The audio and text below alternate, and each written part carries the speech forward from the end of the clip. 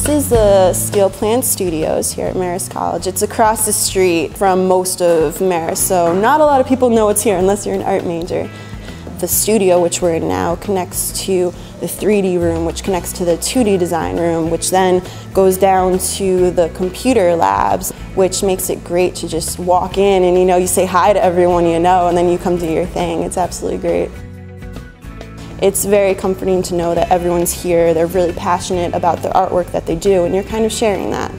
Here at Marist, we incorporate a variety of painting styles. So there's a whole spectrum that Marist offers here teaching-wise. The combination of becoming accustomed to computer technology and also the studio experience has been critical to my experience here at Marist, just because in the world today everything is pretty much computer-based and you really need to learn how to use programs like Photoshop, InDesign, Illustrator, and because I've been in graphic design classes I now have that knowledge, which then learning the techniques also rolls over into my studio art experience. Next year in the spring, when I'm a junior, I'm planning to go to Florence for the semester. Marist has a great affiliation over there, and a couple of my art friends we're going to go there, get an apartment, and just be in Florence, and that's the best place to go if you're an artist.